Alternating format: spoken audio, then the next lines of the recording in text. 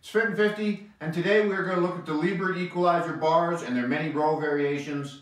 Now you may feel that you are too strong for a body weight row, but stick right to the end. My last two variations are so difficult, I promise you that they will test you right to your limits. So this is probably the first and the most basic. This is one that you'll see a lot.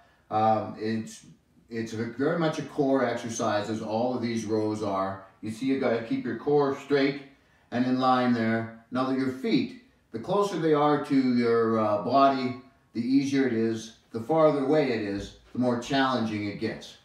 Now the first variation is just quite simply up and down. Now if you want to make this more difficult, you'd raise a leg. And then that creates a little more stabilization issues for you there. And then the next level, you're just taking your feet straight out. If you saw my video on my favorite Lebert exercises, this is my favorite row right here. But it gets much more challenging than that, so stay tuned. So the next level of difficulty is to use a chair. Now, you got to remember, keep that core tight. You don't want to get your form sloppy, and it's pretty easy to happen. You can just start doing this, and then you're moving at the core, and you're not taking advantage of that long lever. You need to keep the core tight, a good long lever, and it'll add to the challenge. Your feet are the lever. Adjust your feet, and you'll be a believer, and you'll see just how hard these rows can be. So these next few actually aren't so much difficult as they have different hand positions. The different hand positions then will help to hit your back in different ways to help give your back a little more complete development and just a way to challenge yourself a bit differently. So I'll show you these next few.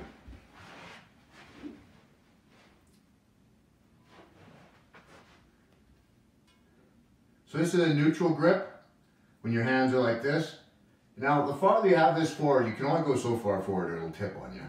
But the farther you have it forward, you can get your back up off the ground and you can do your rows.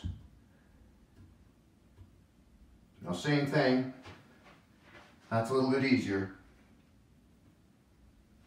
And you raise the leg to create a little instability, which will work your core a bit more. You go this way, so that was a prone grip, right? The way we did them in the first few was a neutral grip. Here's a supinated grip.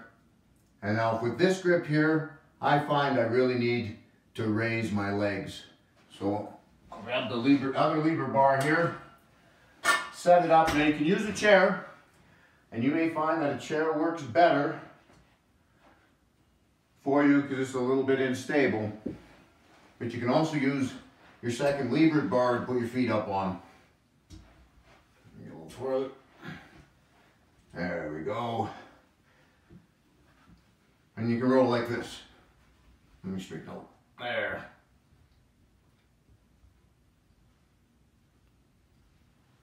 And you'll find that gives you a bit more bicep activation as well. Now the other way, it's a bit more traditional grip, and you'll see in quite a few of the videos, is an alternating grip. Where you have one hand each way, and then you're doing it, again, you can either do it in this position here, or you can straighten your legs out, or you can raise up. Now what I'd recommend when you're doing this is to make sure that you do your hands opposite an equal amount of reps each way, as each varying hand position does work your back a little bit differently. So the major muscles of our back are our lats, our traps, our rhomboids, and our teres major and minor on the side. So really, there's a lot going on back there. Okay, so now we're on to the hardest two. This one here, you will see as we're talking all this time, we're spending our time talking about putting our feet out and how extending our feet increases the lever and the difficulty. We're going to do just the opposite this time. We're going to pull our feet right in over top of our body. Let me show you what I mean.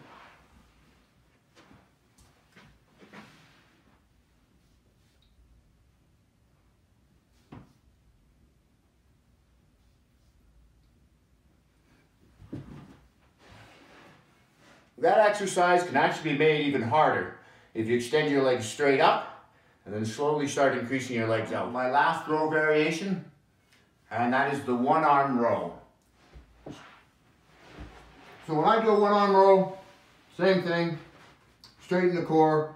This really works your core, by the way. And you just pull up.